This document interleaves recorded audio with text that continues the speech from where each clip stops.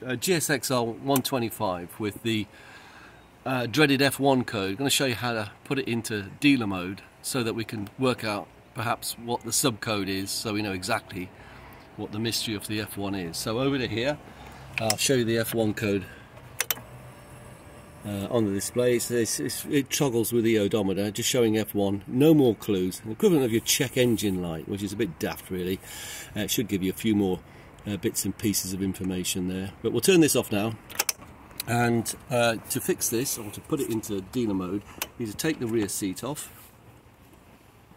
And underneath this there is a little terminal block with a protective cap on it. You have to remove this, and there are 4 actually connected wires in this 6 terminal block. 1, 2, 3, 4. The other 2 are blank, there's no termination on them.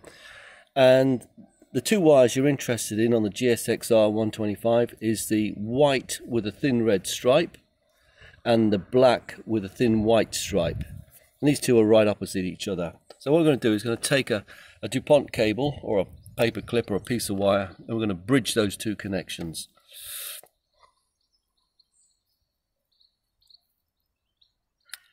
And then back over to the ignition. We're going to switch this on. Oh, before we do that, we must make sure that the ignition is in the run position, the kill switch is in the run position, and then switch the ignition on, and there we have C42. You see that? C42.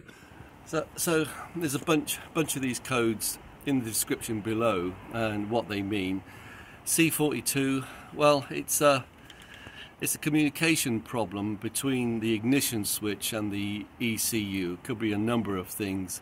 It's applicable across the GSXR range and a lot of other Suzuki bikes as well. It could be some bad connection between the ignition switch and the ECU, or a failed resistor, hot wire resistor.